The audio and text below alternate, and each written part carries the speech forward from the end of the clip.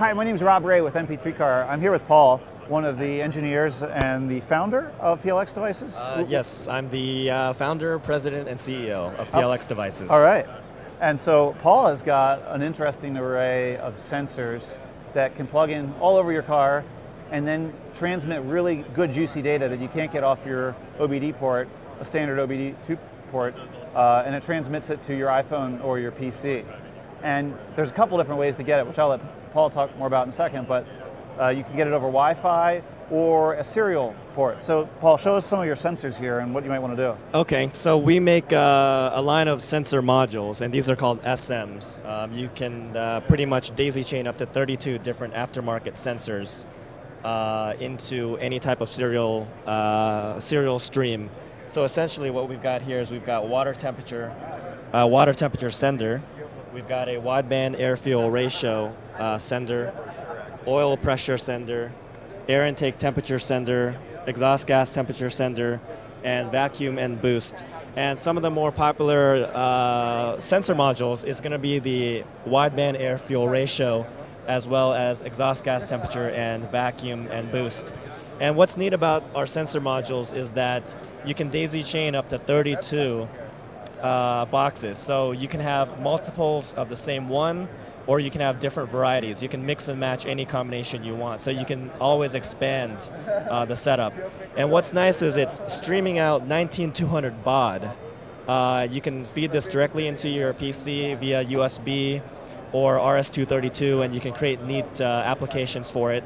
But all your sensor data is coming in here at a rate of 10 hertz, 10 times per second, consistently, no matter how many sensor modules you have in the chain. So if you have one sensor module, it's 10 hertz. If you have 32, it's 10 hertz.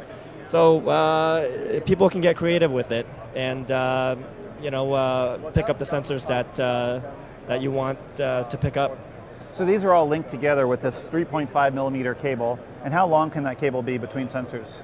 The cable can be as short as a foot and as long as maybe about 6 feet Between per sensors, okay. Between sensors, yes. And you also have this really neat little wireless device that if you don't want to plug it into your PC, you can plug it directly into this device here. Right. And what the device will do is send all that data, all 10 hertz of that data, for all 32 sensors over Wi-Fi to your PC. Exactly, yeah. So we have a product over here. Yep. It's called the Kiwi Wi-Fi Okay. plus IMFD. Okay. And what you can do is you can feed that serial stream into that device, and you've got Wi-Fi transmitting all that same data. And your OBD data all at the same time, all in one bundle, right? Exactly, that's right. So these sensors here are anywhere from about $90 all the way up to $200, depending on which sensor you're going to get. You can check out their website for exact pricing, depending on which sensor is most exciting to you. Exactly, right. About $90 to about $200. Okay, so we've got all this great serial data. Do you have documentation on the protocols? So, like, I'm a software developer and I want to make it work right now in my custom piece of software. Tell us about how that works. It's really simple. The documentation on the protocol is on our website. You go to support, go to application notes, and there's an application note in the PDF form called IMFD Serial Protocol, and you can download that. That's free, and it describes exactly how the packet formats are aligned, and it's really simple. Now these sensors, the parasitic load, do the sensors have any parasitic load? A little bit, maybe about 10-20 milliamps for the passive sensors. The active sensors, like the wideband air-fuel ratio, is about 1 amp to 2 amps. Okay, so you really want those powered off your accessory, not off of your battery.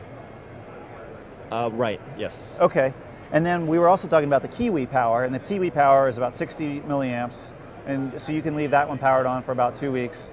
They're working on a new version which will eventually be able to go on and off with your ignition. But if you want it quicker, you can always get out your soldering iron and void your warranty and hack in a relay into your accessory. But for now, it's a great product from what we've seen so far. And this also it works on the DevToaster Rev iPhone product and Palmer Performance software. And if you're a software developer, you can get it on your software too. Thanks for watching our blog. Thanks for taking the time to talk with us. Thank you so much. Yeah.